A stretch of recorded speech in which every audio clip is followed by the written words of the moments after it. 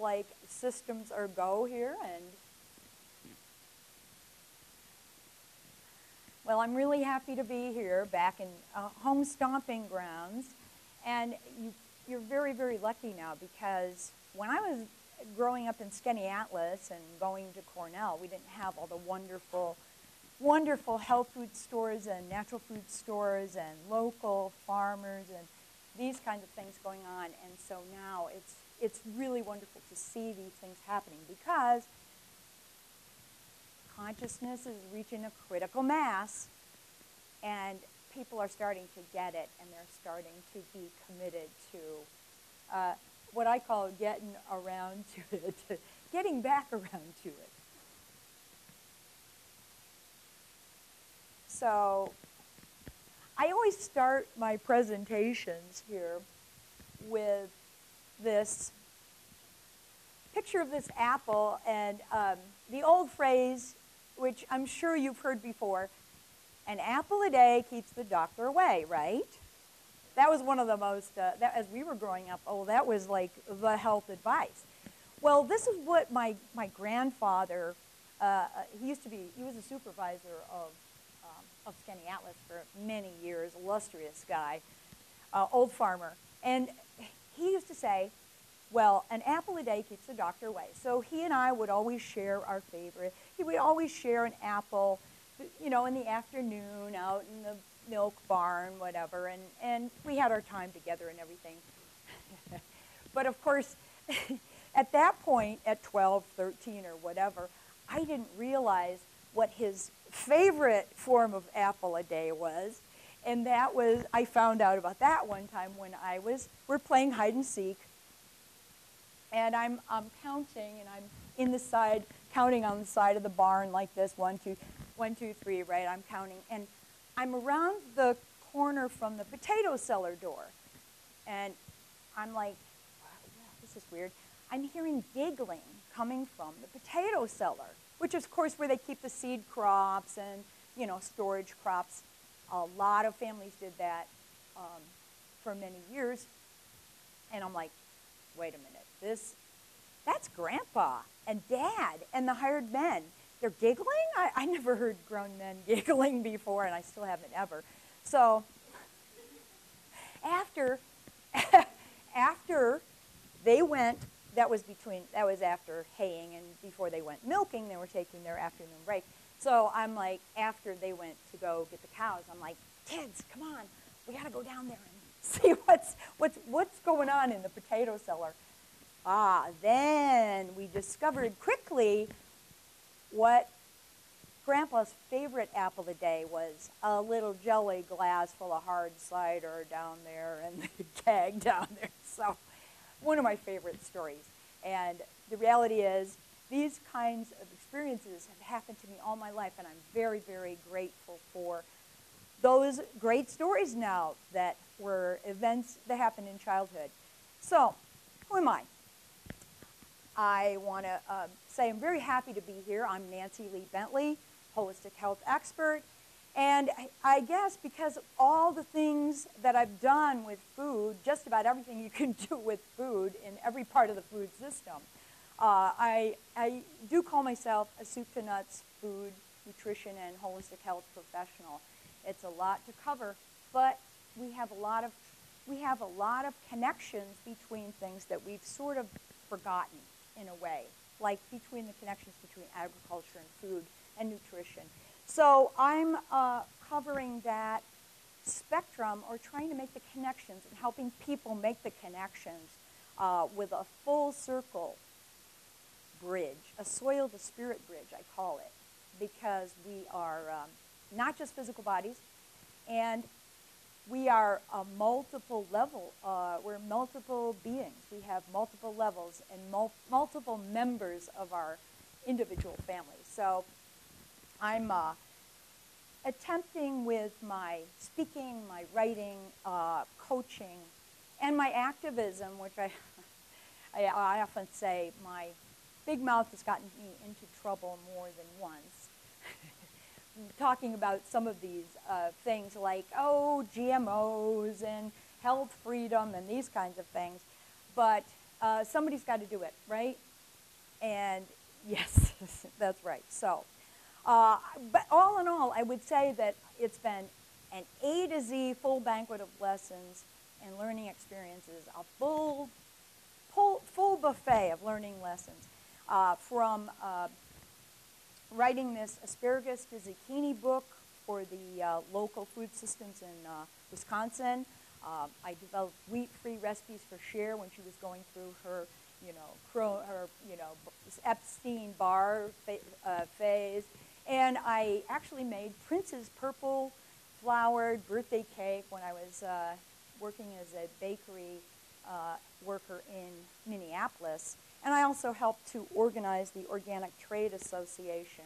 Those are just a few of the things that have gone and happened during this journey with food in my life.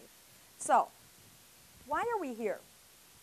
I want to just briefly, what I'm hoping that we can do today is expand our window of perception and our awareness to get a bigger picture about what's going on with food and health today. One of the principles that I'm always talking about is you are the expert when it comes to your own body, your own health. And I'm also pretty outspoken when it comes to let's look at the writings on the wall, let's be real about what's going on, let's call it like it is. But let's not get overwhelmed, let's get together and let's get around to it, to work together and build the new kind of food system that we really need.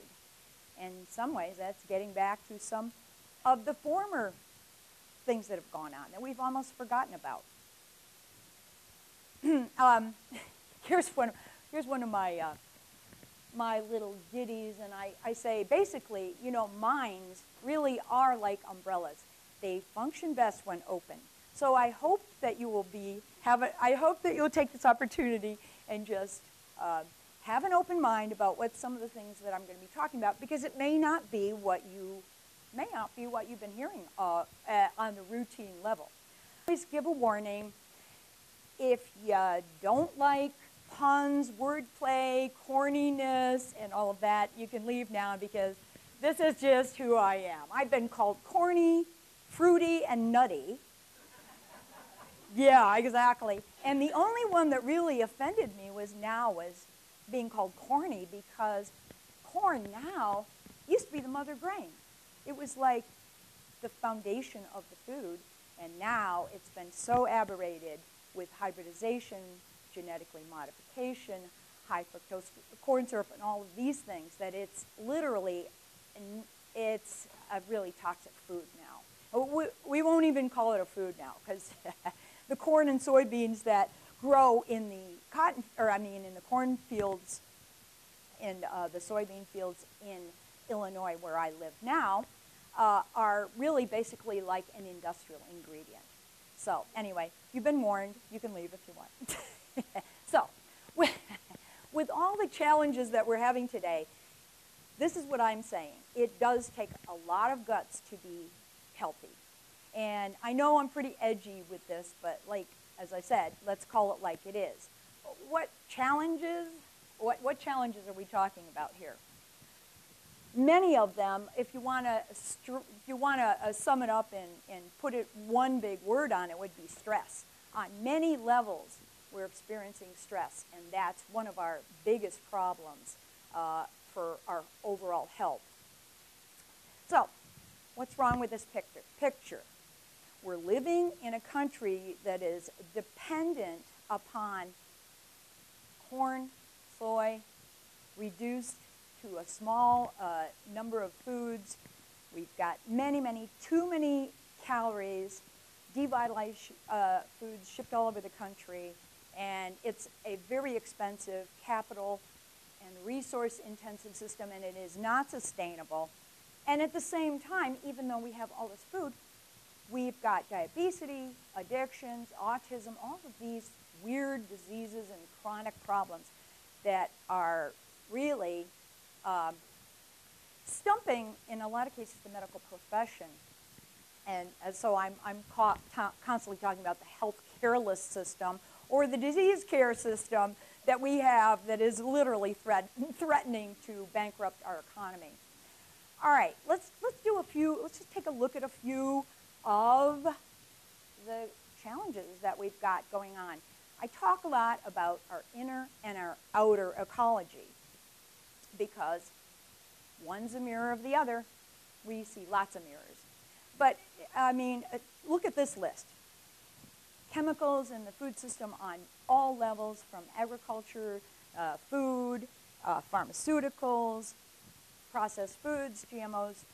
What happens when you add radiation to GMOs? Oh, boy. I know. It's like, oh, I don't want to hear about this stuff. This is like, can be overwhelming. But there are lots of mixed messages. There are a lot. And how far down the rabbit hole do you want to go? There are global agendas that are going on.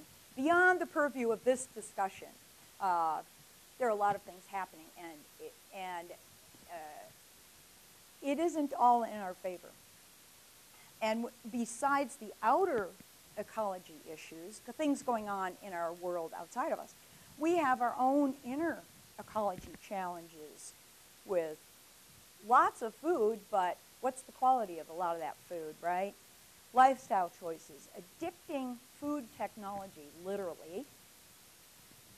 We can talk about that a little. There's a lot of poor nutrition out. We have a lot of issues, chronic health issues. All of the major diseases, chronic lifestyle diseases, are related to the choices that we make. So we're dealing with a lot of disconnection. That would be another word I'd put on our disconnecting and being disconnected from our outer world. We're doing a lot of texting.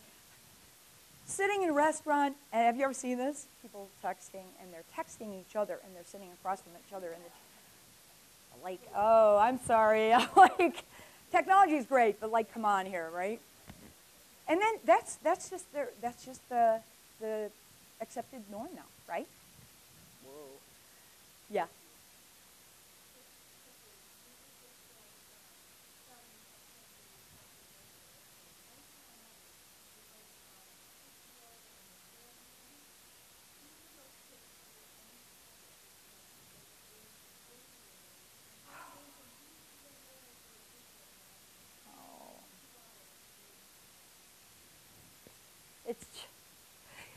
Yeah, thanks for that example, because that's just one example of how many things are going on that we're not even aware about. I mean, even the electrical circuitry, this is having an impact on us. But,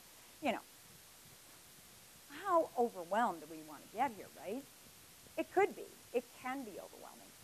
However, it is pretty clear that both our inner and our outer ecology are messed up. And they're mirrors of each other. That's one of my major messages. And hoping that you can see some of the connections here. There's others. Our thinking, the way that we're programmed. And who's responsible? Who's accountable in this time now anyway? It's like we're living in a pretty dysfunctional culture. All right, so it really takes a lot of guts to be healthy. I believe that. And when we're talking about guts here, another double meaning, right? We're talking about both levels of the meanings of guts. When you talk about guts, courage, stamina, intent, backbone, that's a vernacular, that's a sort of a, colloquial expression that we use about having the courage to do what we need to do. But then guts also, in this reference, is talking about our innards, our gastrointestinal tract, our digestive system. So both apply here. All right.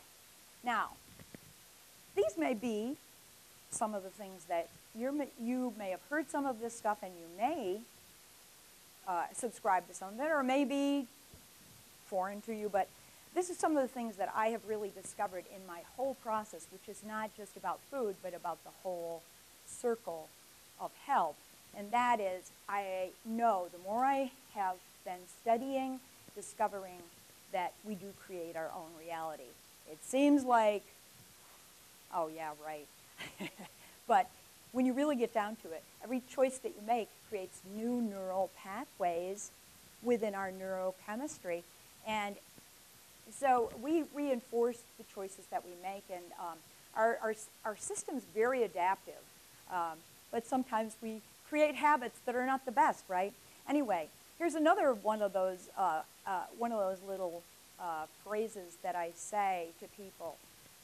You know you're not just that body. And we tend to, the government and the traditional healthcare establishment is always talking about the body approaches and health from dealing with the physical body. But the reality is that we are a body, but we're also a mind, we have an emotional body, we have a spiritual body. And you can't really connect or disconnect them. You can't really separate them because your mind affects your body, your emotions affect you, right? It all works together. And when you really see this larger picture, it's so amazing how connected we are and how adaptive we are. We are all one, and that may seem strange because we seem so disconnected, but on energetic levels, on spiritual levels, we are all one. And there are no accidents or coincidences. Okay, we'll just move on now. All right, I want to just share with you a quick thing about what I call my own less than savory authentic story. When I was writing the Truly Cultured book, after I had been doing a lot of active work with Dr. Mercola, Dr. Mercola and I co-authored Total Health Program.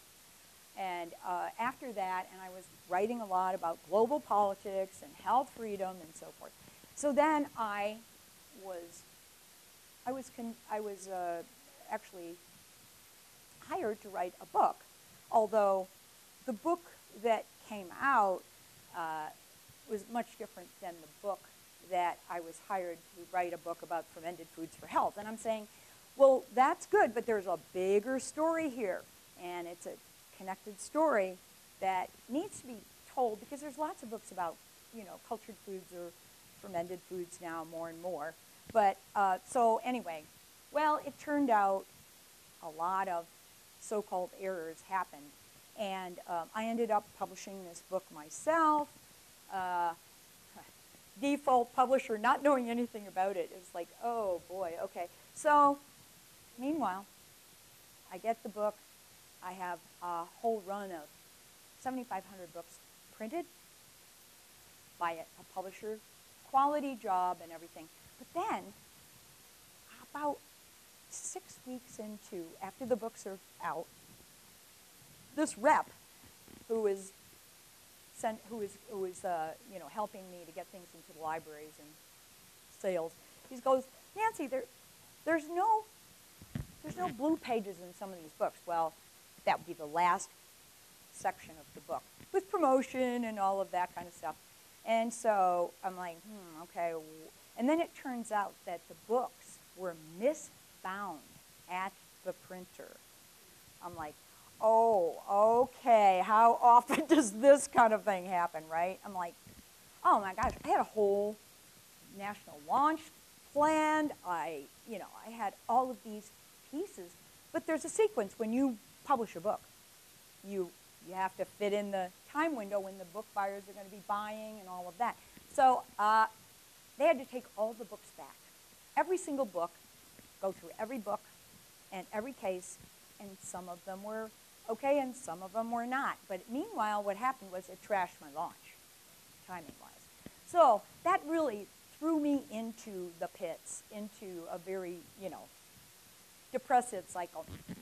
And And this is, of course, where I came up with the phrase of, yeah, it's not healthy to be a health activist these days, because I'm talking about things that are in direct confrontation to the sort of mainstream way of looking at things, the disease and the germ theory of disease and so forth, when in reality, we'll find out a little bit later that it isn't just that simple.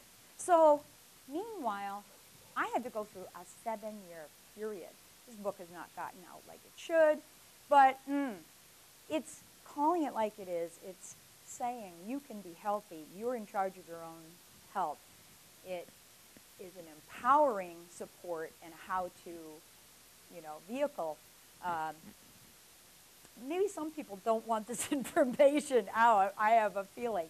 Nevertheless, in the process of that, I found a reason, and I had to go through and heal my whole self. I had to go through every part of myself and really look at myself, because I had to accept responsibility for the fact that I created that, even though, it was a mistake at the publishers, but on some level, I know I created it. But there was a higher purpose. How many times have you seen where a negative accident, problem, or whatever results in a good, whether it's mad mothers against drunk driving, the guy that loses his arm? There are reasons why these things happen. Everything happens for a reason, and it isn't always fun. It's hard to avoid pain, although I say pain is unavoidable, suffering is optional, it's like, right? So anyway, so I went through both, and I had finally, then I realized, aha, okay, this is part of the lessons that I needed to in healing my own self. And then, as a result, it's actually yielded a new chapter in a new book that's coming out, 101 Great Ways to Compete in Today's Job Market, that is being put out by selfgrowth.com, and this book's probably going to be out in the next month or so. My chapter, Recipe for Succeeding Inside Out. So I talk a lot about, even in the business environment, you can create your own, we do create our own reality. But what happens when you get when you get lemons? If you've got a body, you're going to have lessons, spiritual lessons. So I say, if you got lemons, make lemonade out of it. Okay? Yeah. So anyway, if you were interested, we can give you some more information about that. You could even get an advanced copy if you want here. But anyway, I'm just trying to show you that, everything has its place, and everything circles, as I say, everything circles in season and bears fruit in its time. All right, let's go through quickly just some of the myths about being healthy that we hear these days. Okay. All right, eat a balanced diet, get your vitamins and your supplements, make sure your food is safe and sanitary, and calories, right? A lot of information about calories out there, even whole grains. Fat makes you fat, maybe not. The doctor knows best, of course. What do I know? I'm no expert. I don't have a scientific background. I mean, how can I know what's best for me?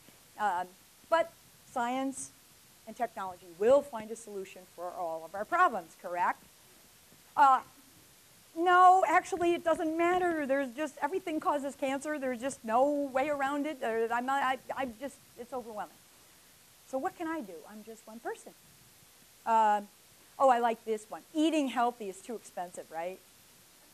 Eating healthy takes too much time. It's too hard.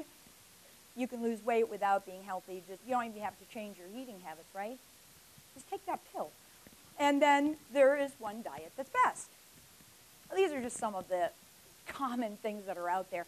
But I'm saying it's just not true. It's just not true.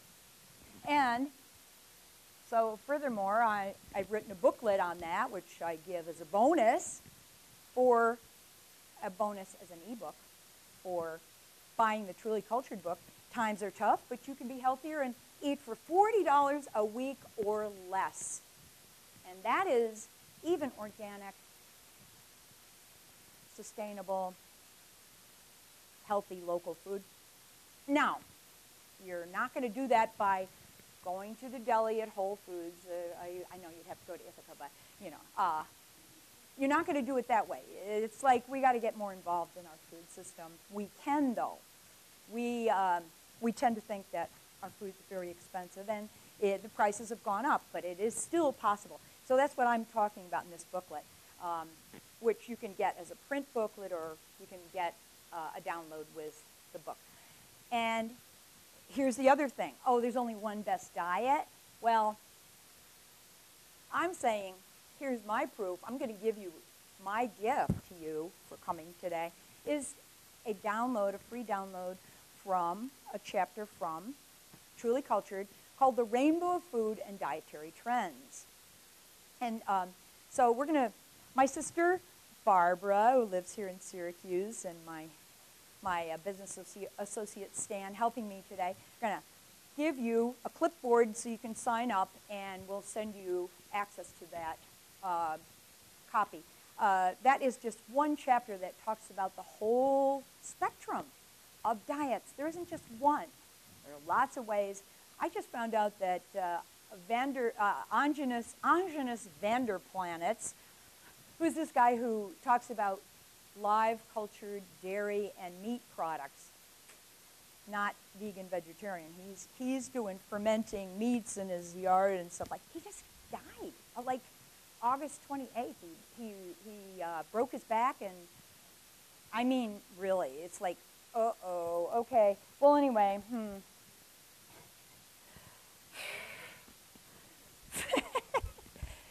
Anyway, it's like, oh my gosh, there's so much going on, right? Oh, he was in his 50s, and he was talking about, and so that's another of the diets. Thank you. That's another of the diets. People heal themselves with that. They heal themselves with macrobiotics. They heal themselves with live, raw food, with vegan, with vegetarian food. So there's more than one way to eat. And so that's what I'm trying to say, is expand your window. Depends on you, your body, who you are, what your beliefs are, what your physical activity is, what your spiritual beliefs are. But you're the one that's going to have to determine that. Anyway, sign up on that sheet, and we'll make sure you get that. So here's a question.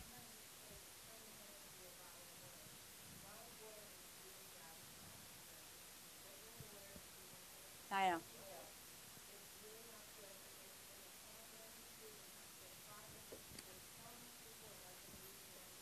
Oh, I know. It's true. It definitely is. And, of course, when I do the best, you do the best you can. You do the best you can, Bless it, People talk, there's you're right. Water's one of the biggest problems it is a big problem. But you do the best you can.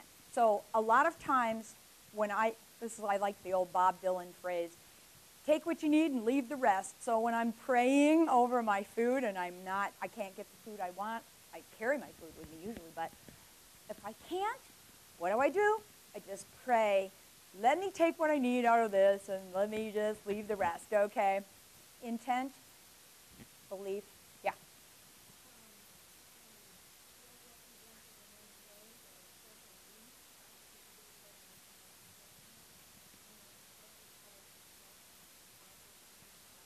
Oh, very acidic, right?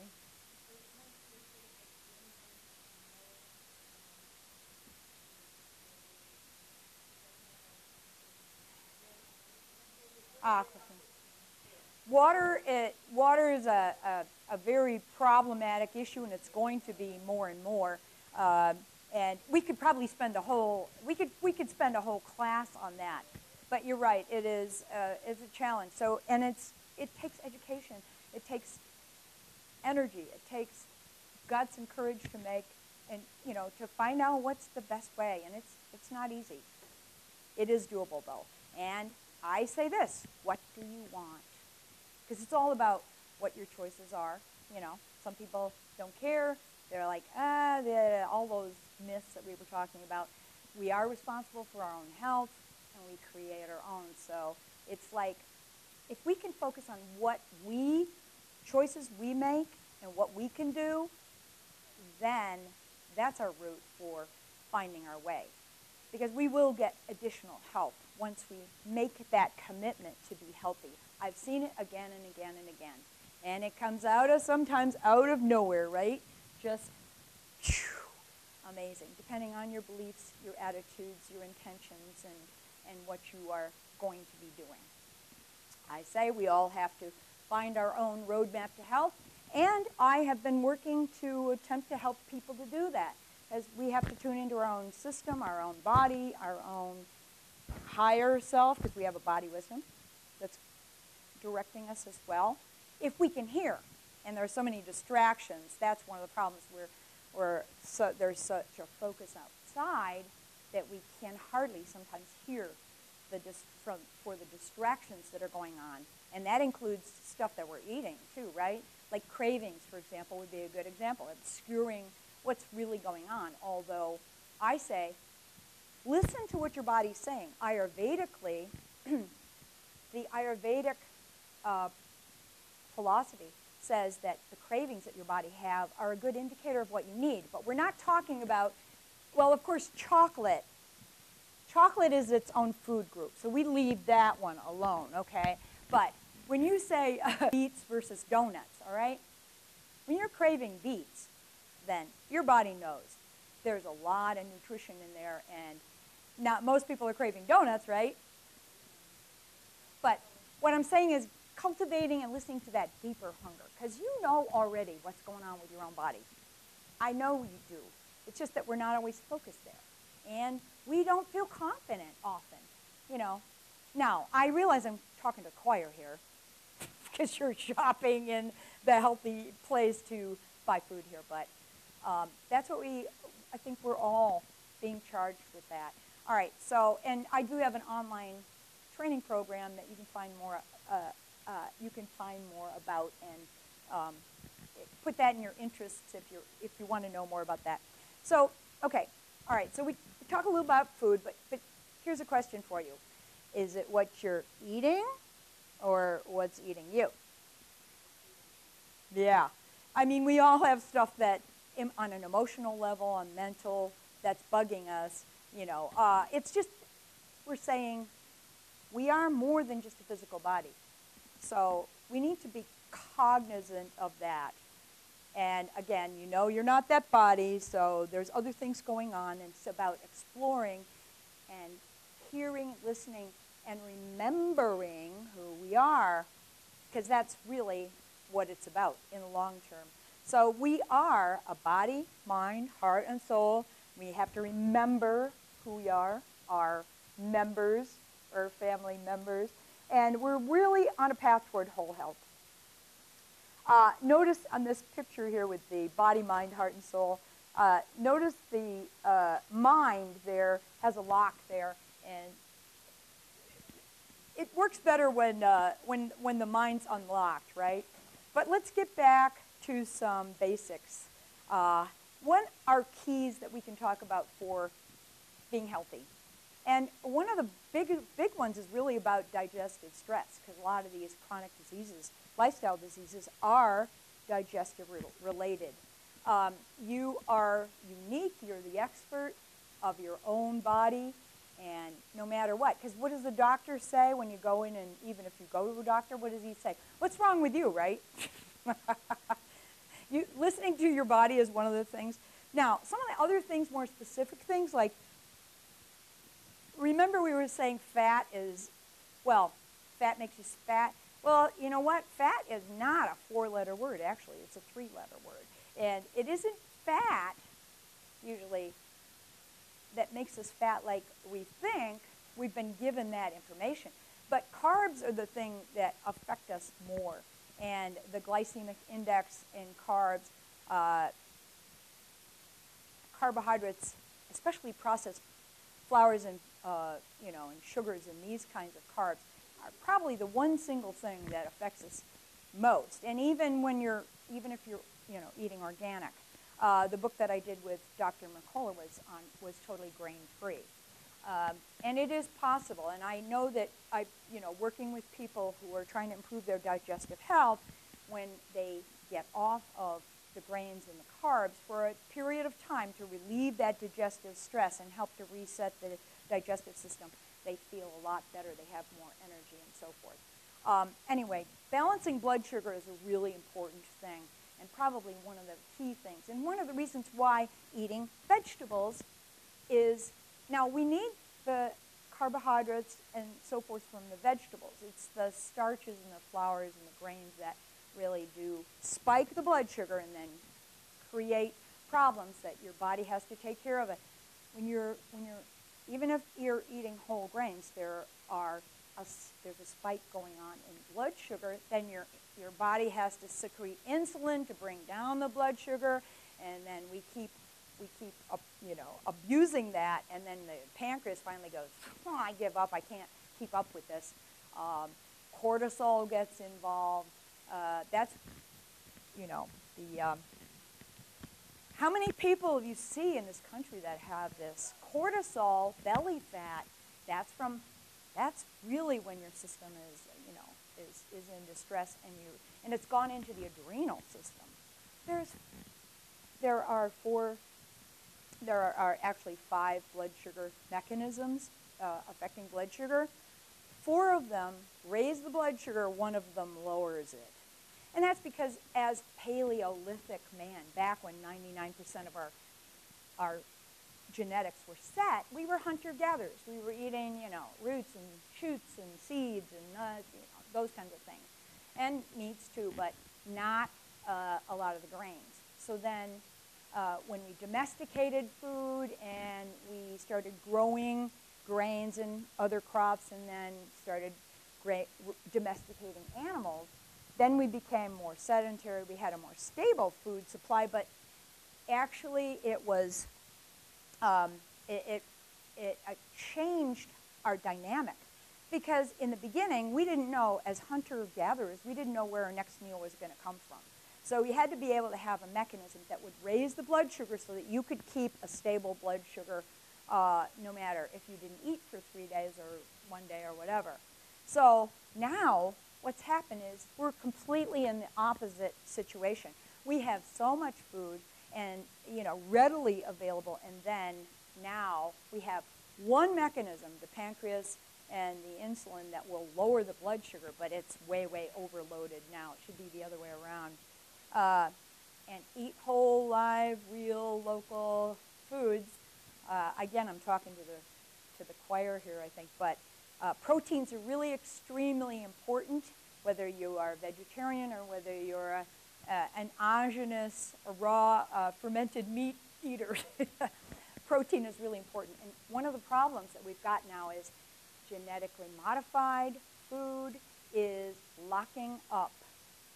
The glyphosate, which is the active ingredient in Roundup Ready, is locking up the amino acids, especially the aromatic amino acids. That would be like tryptophan and tyrosine. And tryptophan is the one that produces serotonin. Serotonin is that feel-good chemical, neurochemical within us. And that gives us that ease and that grace and that feeling good. Because we're not digesting proteins properly, we're trying to get it from carbs. Trying, but it's not a very efficient process. And so the protein issue is a really big one. And notice that with allergies, where people have gluten allergies or soy or egg or milk, it's the proteins in those foods that people are having issues with digesting. Okay? Eat live, organic, local, in-season food if you can. Get closer to your food, and I'm not saying stand by the refrigerator at night when you're raiding at your midnight snack. Okay, and let's get together. Let's work together, because we have to. We're a small group, and I think there's a huge wave of consciousness happening, but it's going to need us, it's going to require that we work more together. Okay, maintaining good neurochemistry. This could be a whole talk in itself, how the hormones and your blood sugar balances, these are really important. Because addiction, and look at all the addictions we have in this culture. they come from an imbalance in neurochemistry. And the carbs, unfortunately, do have a big impact on unbalancing that. So water, probably should be talking about that in the beginning. We were talking about water. It's a really important thing, but it's hard to get good quality water, isn't it? And yet, it's, believe it or not, well, here's one thing. I know that traditional medical and the alternative, I should say the allopathic or, the standard medical profession and the complementary alternative medicine profession are coming together, and they do agree that inflammation is one of the bottom lines of health and one of the bottom lines problems that we have with all these chronic diseases, whether it's overweight, diabetes, ADHD, cardiovascular problems, inflammation. When you don't get enough water, it actually creates a fire or a friction and a fire within your cells. So what does that tell you? If you don't get enough water, you are, you're contributing to that inflammation, which is so rampant in our population. Move it or lose it. Okay. Bottom line, though. Okay. And I've looked at all different kinds of things. I was looking at pH. I was looking at all these different, what is the bottom line of health? And this was before I started actually writing this book. But as I got into it, I realized digestion is the key to your health. It is the bottom line of health. And it is, your digestion is like 70 to 80% of your immunity, okay?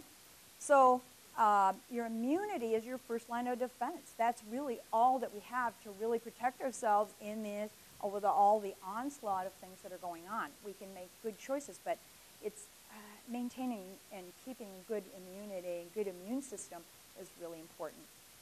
So probiotics, as you know, are becoming more and more popular, and we have probiotics, huge numbers now, right? The yogurt aisle and the kefir aisle is like getting very big, and there are all kinds of also supplements, probiotic supplements.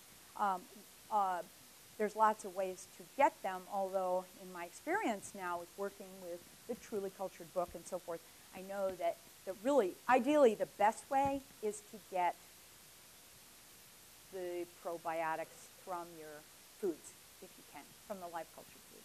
All right, and it's not rocket science. It isn't that difficult. One of the things, though, that's key here, and if there's nothing else that you take away from this, it's about the importance of digestive health. Your gut. This is what we're talking about, the guts, right?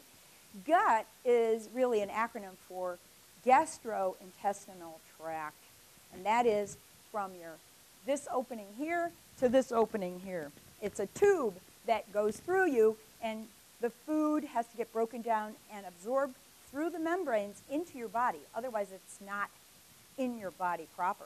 So really, your gut, your gastrointestinal tract is actually the true YouTube. All right. Now, besides probiotic health and digestive health, we have another aspect here, and that is the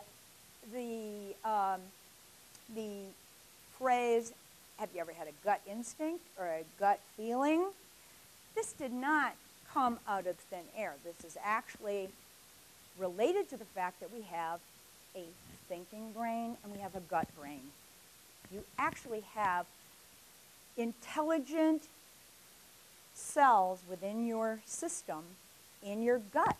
And if that's really the seat of your intuitive or your feeling brain. And those two brains, the thinking brain and the feeling brain, are supposed to work together. This is one of the disconnects that we've got. And that's one of the problems with ADD and ADHD and other cognitive disorders. Because your gut is your second brain, and when you don't have a good health in your gut, in your digestive tract and so forth, then you have a disconnect going on in the system, in the messengers, in the whole functioning of what's going on within your system. And this is where I don't know, have any of you heard of GAPS, the gut and psychology syndrome? This is some of the work done by Natasha Campbell McBride has, this is really important work. She's been bringing this forth within the last few years when I brought my book out. So this is important and more than we think, because what we've seen is that when you start giving kids who have ADD and ADHD and other cognitive problems, when you start giving them probiotic-rich, friendly bacteria foods and supplements, they actually start connecting up. They start changing their behaviors. They start acting different. Their mood and their behaviors are different. And it's really, really interesting to see the shift with just that alone. A lot of times, leaky gut, where you have allergies, that's a part of it, certainly. And laying off the foods that will stress your system are important during that. But just adding those probiotic-rich foods is really important. There's a whole sequence that goes on. When you don't have good probiotic bacteria in your gut, friendly bacteria, you have a problem with candida. It's almost a mechanical thing. The bacteria are these friendly probiotic bacteria are the protectors, and they're in your digestive system. There's more of those bacteria in your system than there are cells in your own body. It's amazing. But when they are not there, and then they start to get aberrated, killed off by microwaves or sugar or that kind of thing, then you start having problems with yeast and candida. Cravings are another symptomology there. It leads into further problems with addictions. And but we're really talking about an environment in your gut, which we call dysbiosis. It's out of balance. Now, leads to, among other things, inflammation, and then further disconnect with brain function. But the thing is that these probiotic-rich bacteria are part of that missing link that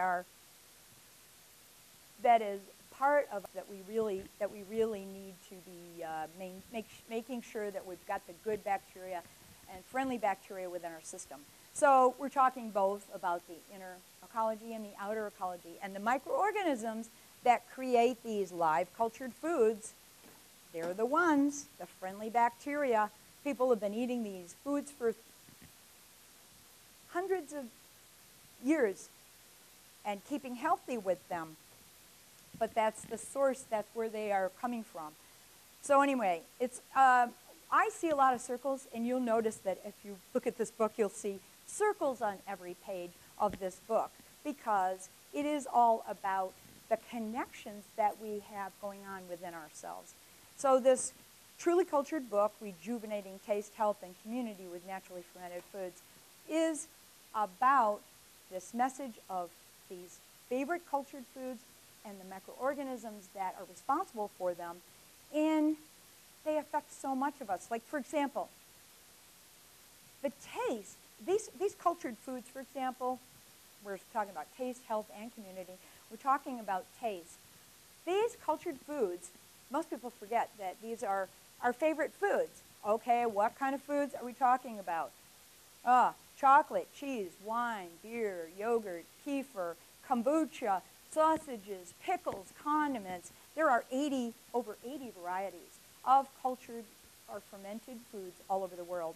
And they are different qualities of them, and the kind that make, for example, beer and wine, the alcohol fermentation, the later stages of fermentation, we don't have as many of the good bacteria in as the early, or what's called lacto-fermentation.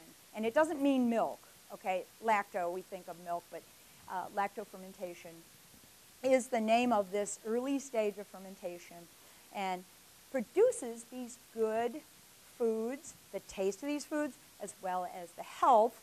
So the microorganisms are really the ones that are responsible for the characteristic tastes of different artisanal foods. Like, notice how cheeses are different in different areas, and breads too in different areas of the country because of the different microorganisms that are inherently there. And so we forget that these are like a lot of our favorite foods, but they're also very involved and important in our health. And so whether you're talking about antacids and yeast meds, diabetes to antibiotic resistance, we're talking about how those probiotic-friendly beneficial bacteria are helping us to keep our environment in line.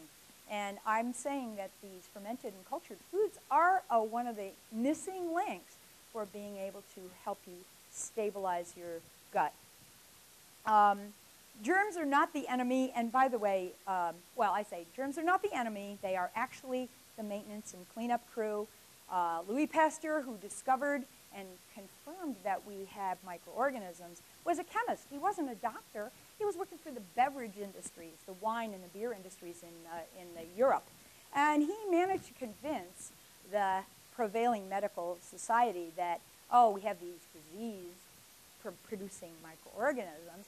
But his philosophy was, well, you've got these bugs, these microorganisms, microbes, bacteria, and so forth. They're there. You can't do anything about them. They can come inside of you, and you don't have any defense. Well, that was his that's how he convinced the medical profession to adopt the disease, the germ theory of disease. But on his deathbed, he admitted it wasn't the microorganisms themselves. It was the terrain, the biological terrain, the environment. Because, as we know, generally you don't blame the rats for the garbage heap, do you? Because the rats are drawn to the garbage heap, but they don't create it. And same with the bacteria. When you have your systems out of whack, you don't have the good bacteria that literally push out the pathogenic bacteria. They literally, physically, mechanically push out and push away the pathogenic bacteria. It's almost a mechanical thing. But that's why they can be protective of us. But they change and morph based on the conditions. And I have seen cancer cells, and they are loaded with fungus. So the bacteria change from bacteria into yeast into fungus, and they're constantly trying to adapt and help our bodies to, have a good homeostasis or a good balance. But, when things keep getting more toxic, and finally, after a period of time, the bacteria, the bacteriophage is actually one of the parts in the key part of the cell that says, this is just too much trash here.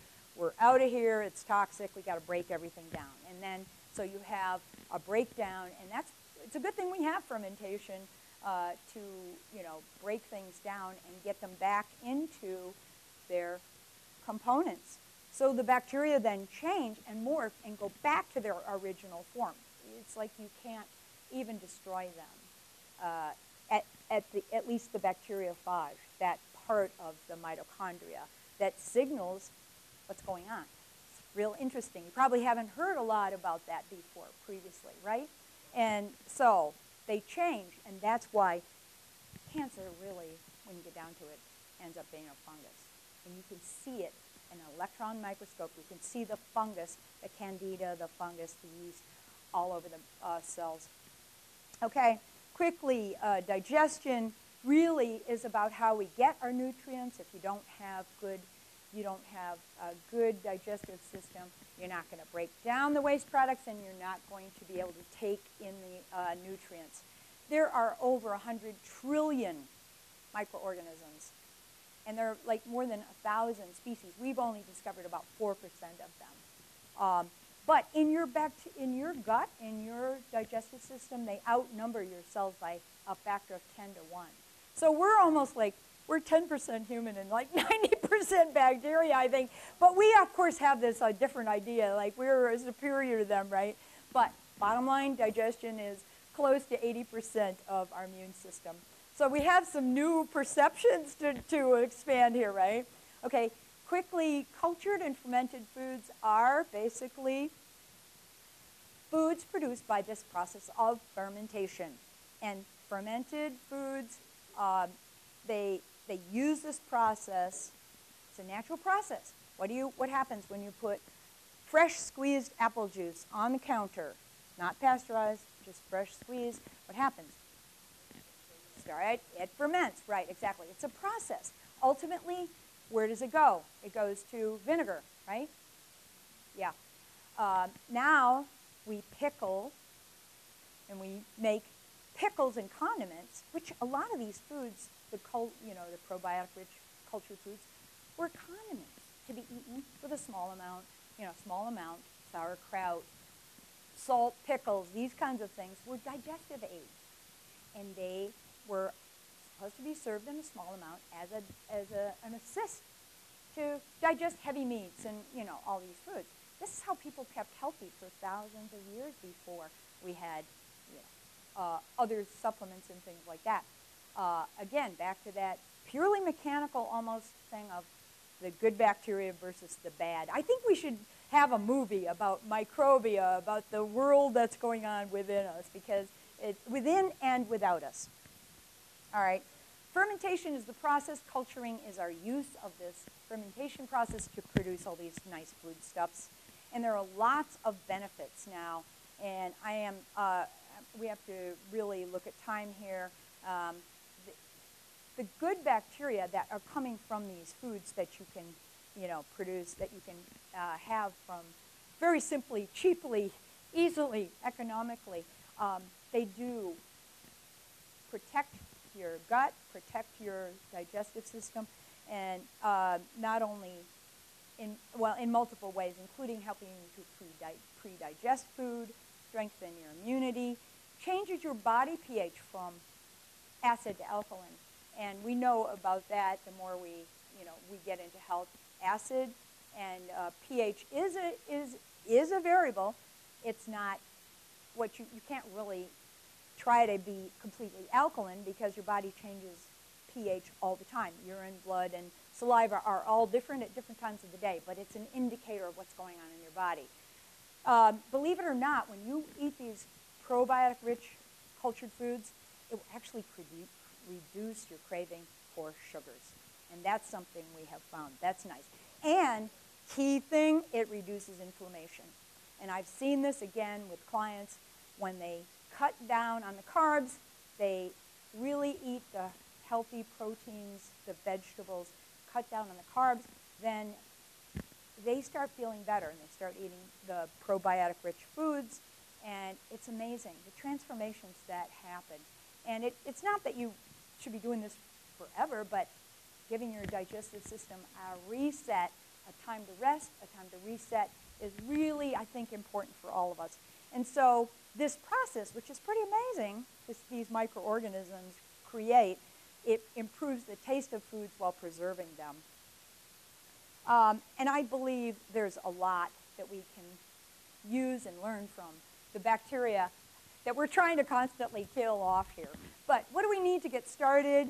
I use the term the 3 C's about containers, glass, and these kinds of containers are good. Cultures, you need culture starters. Some of them can come from the air. Like when you do sourdough bread, that's wild yeast, wild bacteria in the air that will actually start that process. That's why when you do the apple cider vinegar or the apple cider on the counter, it's that nascent, what's already in there that goes through its changes. Community is another part of what I call the requirements for, or it's ideal if we can do more with community. Because, okay, how many of you use kombucha or are familiar with that? It's an amazing drink made from black tea and sugar. Who thought that this could be a healthy beverage? But when you put one of those scobies, or symbiotic culture of bacteria and yeast, into the black tea and sugar, the sugar is the food. It converts the beverage into a healthy, probiotic-rich beverage. It's like, oh, okay. Anyway, but sugar and tea, black tea, and then the mushrooms. But when you make this kombucha, I have recipes for all these in there. When you make the kombucha, every time you do, it creates a new mushroom on the top of the stuff. So, you're going to have a lot of mushrooms left left over, so you got to share them, right? This is what makes a logical sense. Okay. Yeah, it's like makes no. Anyway, so what are some of the best cultured and fermented foods that we can start with? Well, here I use the acronyms of the 3 Ks, and that would be kefir, which is really just the beverages, and that would include, you know, yogurt and kefir. And kefir is a liquidy drink that is like yogurt, but it isn't as solid. And they're different organisms, different microorganisms. If you ever see cultured kefir grains, they're like these little sparkling, clear crystal seeds, and they convert the milk into, they coagulate the milk and make it thicker. The yogurt bacteria will make it set up. The kefir it's more of a drink, so you can get that here. You can use that as a starter, buy some, and then create your own when you get home. Yeah, if you can get raw milk, that's ideal. Yeah, and I believe you can buy them in the dry form, or you can get them, and you may have to, this is where we need to create more community and culturing circles. Well, if you get in touch with me, I have some sources for cultured, you know, for some of these starters. Yeah. Yes, the Weston A. Price group, that's right. Weston A. Price, which a lot of this book is talking about some of the traditional food ways. The Weston A. Price groups have access to cultured cultures as well as cultured products. And a lot of them have raw milk groups. You know, you want to... What's that? Oh, Weston A. Price? Weston A. Price, Dr. Weston A. Price was a dentist who studied a lot of cultures all over the world, and he found major changes when people started to eat refined processed foods. He tracked the changes in generations over a period of many years, and he took photographs, and you could see the changes in the teeth, in the facial structure, like very, you know, like these native people having really robust, round, beautiful faces, and then a couple of generations, even one generation, the face structure starts to thin. Interesting, yeah. So he documented this, and so there's been how traditional foods have sustained people for many years. So, okay, so kefir would be the cultured beverages like the dairy products and so forth. Kraut would be your vegetables, you know, sauerkraut, not my favorite, but sauerkraut and other cultured vegetables and pickles and those kinds of things. Made with salt, not with, you know, vinegar, the end product of the process. And then made with salt, yeah, just old-time vat pickles made with salt and water. And the salt lowers the pH, or the acidity, makes it more acidic and creates its own vinegar. They are pickled, they're made with vinegar, they don't have the good probiotic bacteria. We're missing the point, right? Making your own is simple, cheap, and the reason to do them is because they will help to restore the good probiotic bacteria. So anyway, another type that is easy to start is kombucha, which we talked about, fermented tea and sugar. Oh my gosh, amazing, but delicious. And when you start drinking this stuff and you start using these foods, you just see your body goes, ah, it really does make a difference. Okay, and here I go with the community saying, you know what, the bacteria have a lot to teach us about living in community, because we're always trying to kill them off, right? But they actually do have, because you know what? They've learned how to get along and live in community. We're still learning about that, right? But I'm saying that let's learn from them and not try, because I think they're laughing at us. Like, you people don't get it. You're trying to kill us off, but we are, you know, we're bacteria and they're us. And you know what? I'm going to just, there's so much to this whole, there's so much to this message about the bacteria and the microorganisms and the cultured foods and so forth, which I go into in this book, this Truly Cultured book. Half of it is cookbook and how-to, and half of it is how did we get in this mess and what can we do about it? Nourishment guide. So half of the book is like showing how things changed, and not necessarily for the better, but how we can get back to and get around to it and get together and work together with producing better foods. And so it's a complete 0 to 60, including what you need to get started, containers, all that kind of stuff. You don't have to know anything. It isn't rocket science, and it's not that difficult. It's more about starting it, trying it, doing it. You'll find out. And people go, and I have frequently asked questions in there, so like, oh, can I kill my family with a bad bath? It isn't, it's more about getting the confidence and working with, people, a lot of us grew up with these foods in our, in our families and stuff like that. Anyway, I want to just end up here with a short little video that, let's see here. Okay.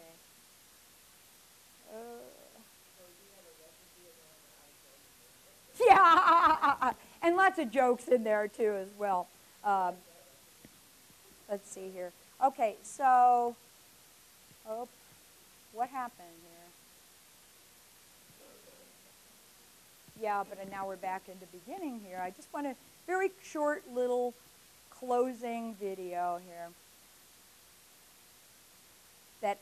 It's actually a flash video that I have on my site. As you can see, there's a lot here about this message, about the bacteria. Okay. Windows Media Player. All right, here we go.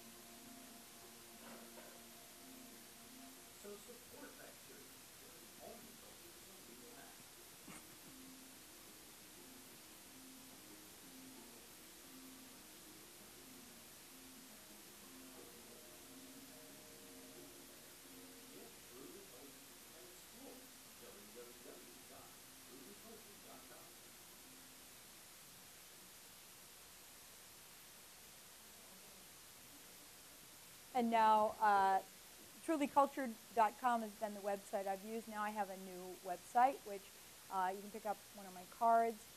Feel free to email me, wholistichealthexpert.com, because this is really about, a lot of people say, oh, you're that fermented lady. And I go, some people call it cultured. Anyway, I really enjoyed talking to you today. And if you would like, we'll be happy to, answer any of your questions if you have any. We have lots of different ways that we're attempting to help people to, get in, restore the good digestive system that we need to be healthy. It is a challenge, but we can do it, especially if we're working together. Yes? Yeah. Well, I'm not an expert in water, okay? So I don't want to say, this is better, but let's put it this way. There are a lot of, thank you. There are a lot of, there's a lot of dynamics to that issue, and I think that we're all going to have to explore that. I mean, I use a Brita type of filter because it's charcoal filter, and it will even, the Berkey type systems, the water filtration systems that are just gravity fed, they will filter pond water, and because they're ceramic filters that will allow only, the good water through, and will filter out bad bacteria and other, chemicals and things like that. They use those in third world countries. There are lots of different systems. So I really am not in where I want to, make recommendations for you, but it is something we do need to do more about. And I have some other people that are working on purifying water, other associates that are experts in water, and Saratoga Springs, for instance, is a very interesting place where there's lots of good waters there. It's a whole topic, and we'll just have to leave it at that.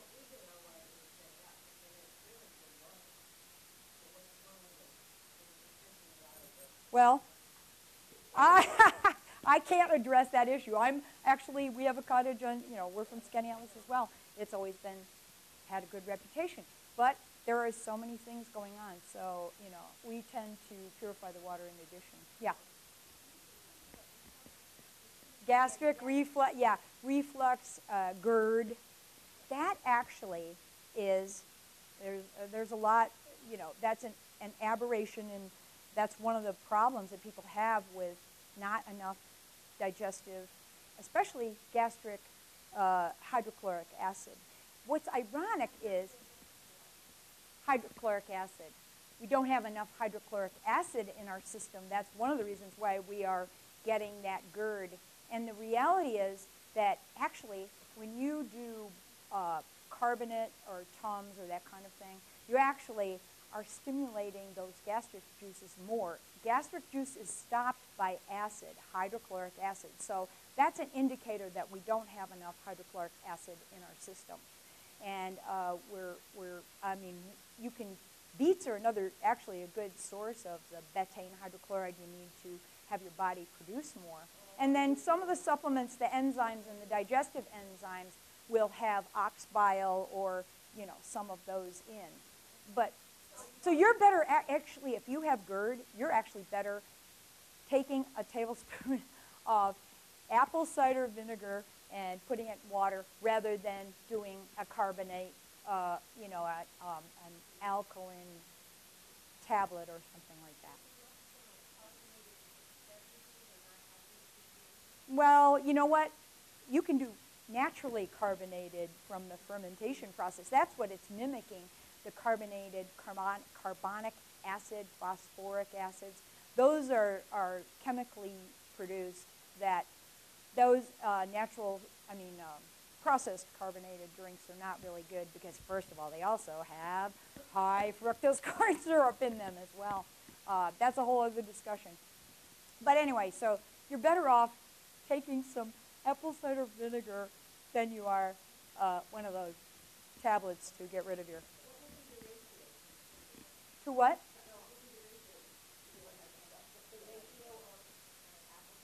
Oh, like A tablespoon or a couple of teaspoons in a glass of water. Yeah. Okay. Yes.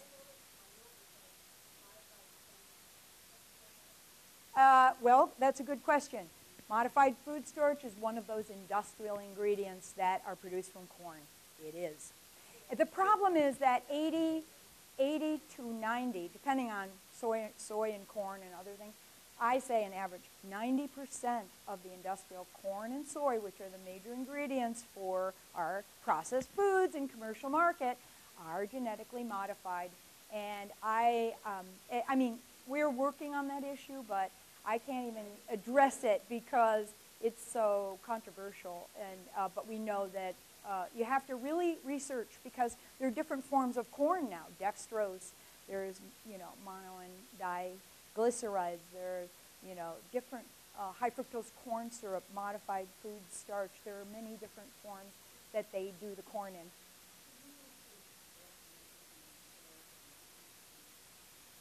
Epstein-Barr, yeah. The gluten sensitivity is something that we're getting a lot of awareness about. Gluten is one of those proteins that, first of all, we're not digesting. And by the way, when you do sourdough and sprouting of grain, it does digest and it does get rid of or break down some of those. But still, if you've gotten a really serious digestive problem like celiac or something like that, you need to lay off those grains. We really, you know what? I really don't believe we were supposed to be eating that stuff unless it was fermented or cultured. And of course, what do they do with grains? They converted it into the sourdough and also beer, and right? Because it was more digestible. And and in Europe, what do they actually purify their water by they drink wine and beer because their water's so poor. So fermentation is a very, very interesting process, and these microorganisms are our friends. Anyway, yeah. I'm sorry? I didn't hear you. Braid? Oh, Bragg's, yeah.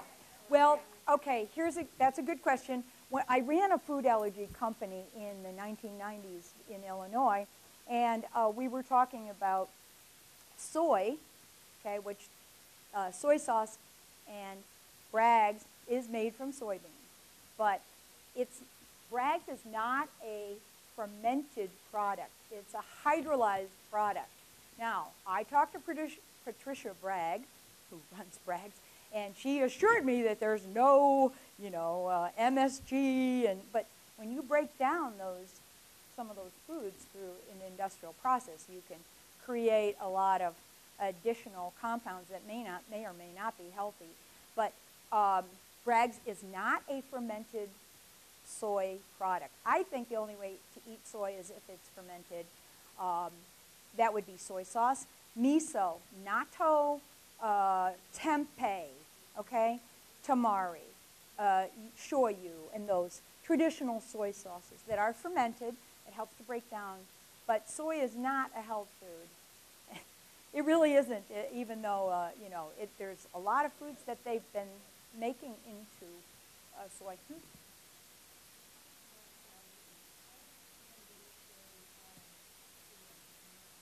Right.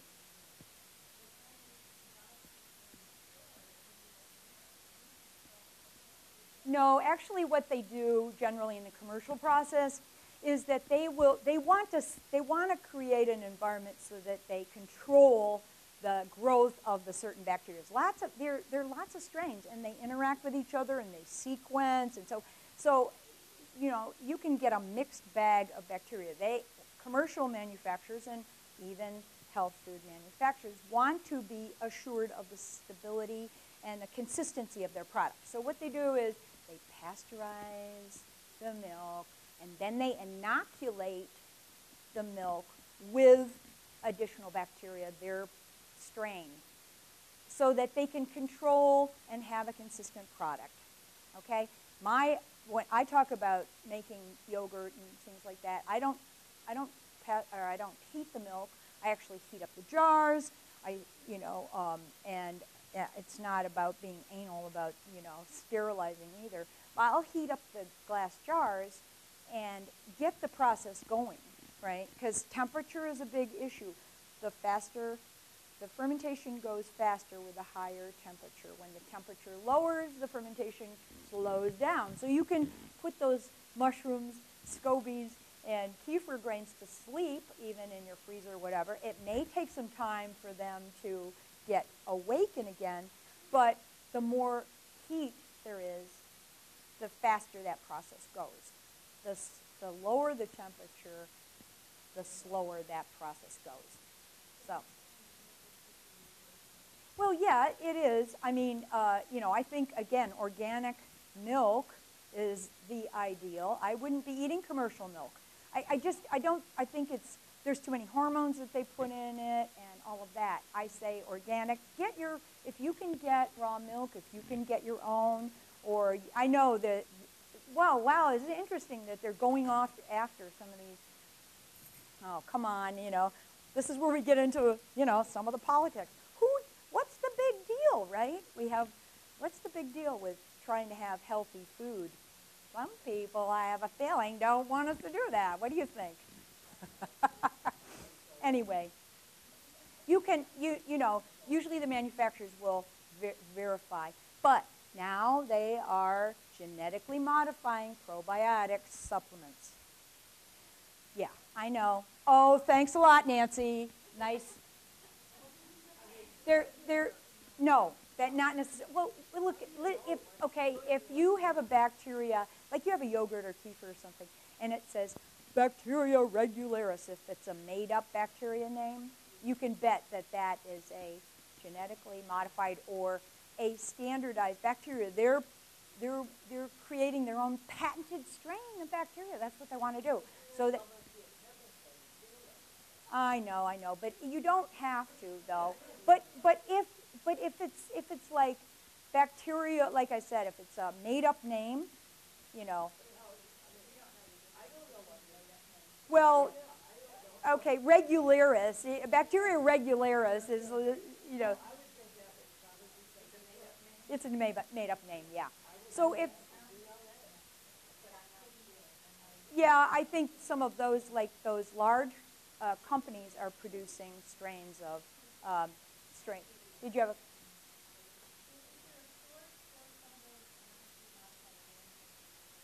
A good point. Institute for Responsible Technology, which made the movie Genetic Roulette, which you can see if you are willing to open and, Genetic Roulette, the movie, is a movie that my colleague Jeffrey Smith put this movie together. And they have a shopping guide, GMO shopping guide, responsibletechnology.org is the website, and you can download a shopping guide to see which foods are possibly genetically modified and which may not be. So that's worth checking out. They've done a lot of work there. It's an eye-opener, isn't it?